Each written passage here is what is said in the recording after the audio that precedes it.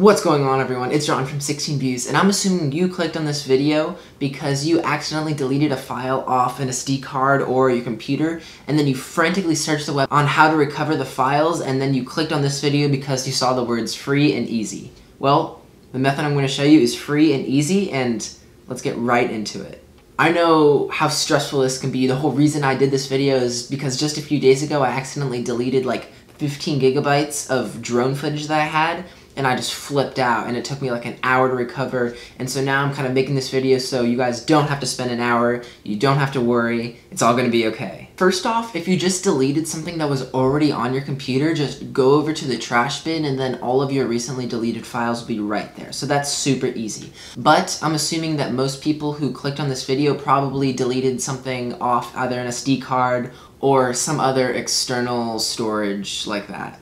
One thing I learned from my whole deleting drone footage debacle was that when you delete something off an SD card, it doesn't actually delete it fully. It removes it from being shown in files, but it keeps it on the SD card until storage space begins to fill up again on that SD card, and then it deletes the files permanently. So it has more space to write the things that you're currently recording, or the files that you're dragging over, or anything like that. As long as you haven't used the SD card and like filled up the entire storage since you deleted the files, and most people probably wouldn't like wait that long before trying to figure out how to get the files back, you're going to be completely fine. To recover the deleted files, you're going to have to download a program that can go through the SD card and extract the files that have kind of been hidden away on the SD card. There are a ton of applications that do this, but the one that I settled on is called Recover.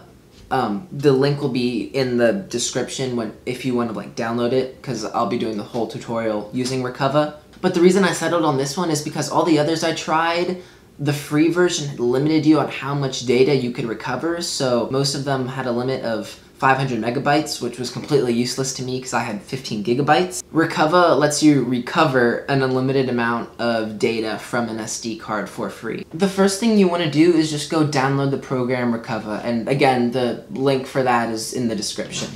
I already have it downloaded, but you just go download it and, you know, allow the permissions or whatever it tells you to do. Open the program, and then you want to then plug in whatever SD card or USB drive you're trying to recover files from. So I'm going to plug in my SD card that I've just recently deleted some files from that I don't really need, just for the purpose of this tutorial. Okay, so you open Recover, you click Next. Keep the file type on all files just so it searches for all files, so whatever you're looking for it'll show up. Then click Next, and in this case, if you know exactly where the files are, like they're on the SD card or they're on the hard drive or anything like that, go to In Specific Location, Browse, and then select the drive that you're trying to recover the files from. So in this case, it's, for me, USB drive G.